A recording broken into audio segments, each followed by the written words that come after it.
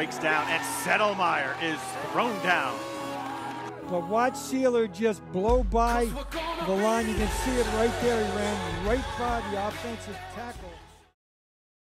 So take me through a day-to-day of a Division II football program. We've talked to a couple football players who played at Iowa and, some of the bigger, Big Ten, Power 5 conference teams, but you don't really hear about what a day is like for a Division II football player. I think that could really help our kids out. So, what was a normal day like in season? So in season, we would usually have Mondays off. You have one day off a week. Yep. So Mondays we had nothing. That's when most of us try to get as many classes as we could on a Monday. And then Tuesday, Wednesday, Thursday was 7 a.m. meetings. There was no class until 8 a.m. That's the earliest class our school had. I think it's like that most places. It's most places. 7 to 7:50 we had meetings. Now, being a D2, we didn't have specific meeting rooms like some of the bigger schools will have. So we would just go to a classroom, at one of the, I think it was our business building. Okay. And we would meet there, and then we'd have a team meeting in the big auditorium hall in that area. So our team would kind of reserve that out from 7 to 7:50. Okay, that's actually really interesting. I didn't even think that they would do something. Yeah, we didn't have our specific football meeting rooms. Yeah. So we just used that. And then the practice was at 11:30. Walkthrough was 11:15. So for 8 to 11ish window, we'd have classes.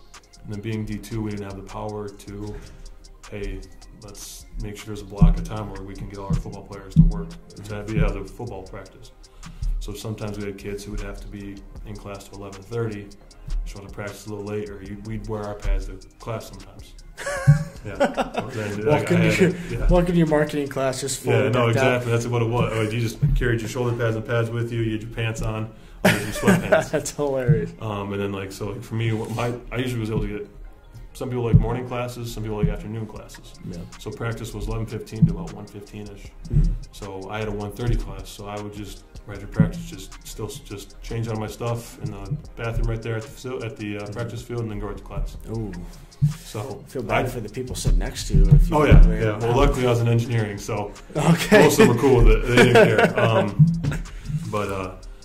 So we did 11:30 to 1:15 was our practice. So some guys, you just got to know who you are. Some guys like classes in the morning. That's what I was. We had to be up at 7 for our meetings anyways, so I would go 7:50, then I'd go class from 8 to 9, 9 to 10, and then hopefully get a little break, eat, and go to practice. And I try to get my stuff done early in the day. Some guys liked it later in the day, so some guys wouldn't schedule class in the morning. They meetings, go back and nap for a couple hours, go to practice, then they'd start their classes.